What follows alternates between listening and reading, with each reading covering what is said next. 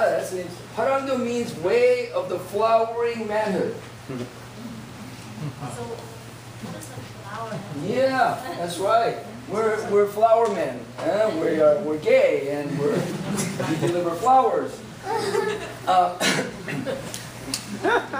You know, and many modern people have, you know, in forums you see, oh yeah, I don't want to be the flower boys or whatever, you know, and they just completely miss the point. But because it is from a warrior class, the warrior class was called Harang.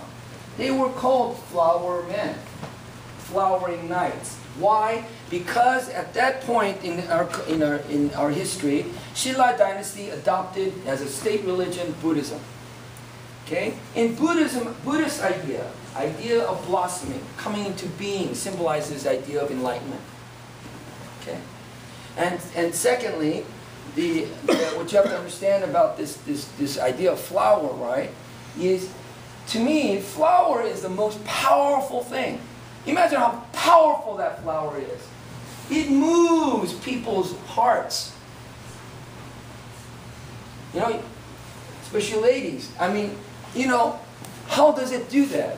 One little, you know, flower is able to move somebody so emotionally. And what element of that flower does that? Is it the stem? Is it the petals? Is it the leaves? No.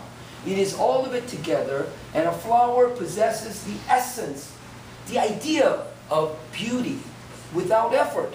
All the flower wants to do is be left alone. But we keep on growing it, chopping it down, and then giving it to people because of its power. A flower doesn't say, look at me, I'm beautiful. Look at me. It just exists. And by its existence, it emulates and it exudes the idea, the essence of beauty. Okay?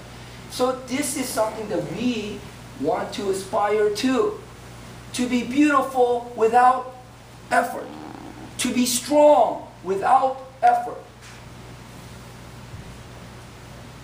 okay? Without pretension, without effort, just by being. And also, even the name, Hua, feminine, Rang, masculine. So it is also then symbolic of the Eastern metaphysics of yin-yang in Chinese. That's your symbol there, right?